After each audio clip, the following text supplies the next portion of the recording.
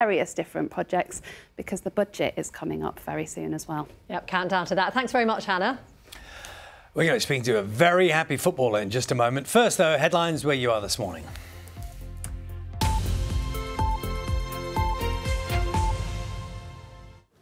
Hello to you, good morning. I'm Edward Sought with the news here in the south. Teachers across the southeast and southwest are striking today in a dispute over school funding and pay.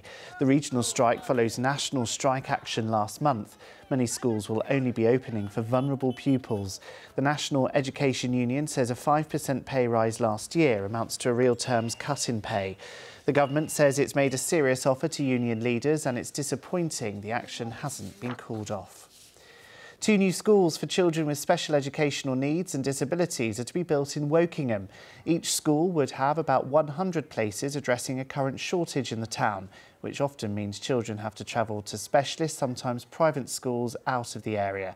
It's hoped they'll open in September 2026. A sketchbook filled with drawings by Queen Victoria has been withdrawn from sale at an auction house in Dorset after it was returned to the Royal Collection. The book contains pencil and watercolour drawings by Queen Victoria dating from 1885, including one of Frogmore Cottage in Windsor, where Prince Harry and Meghan Markle were living until they moved to the United States. The book had been expected to fetch around £10,000. Let's take a look at Thursday's weather forecast for you then. And a largely dry day is expected with long bright spells and just patchy cloud today. Cloud building in tonight, but staying dry with highs of 10. Thanks for your company here on Breakfast today. I'm going to hand you back now to Rachel and Charlie. I'll see you for your lunchtime news at 1:30. Have a great day.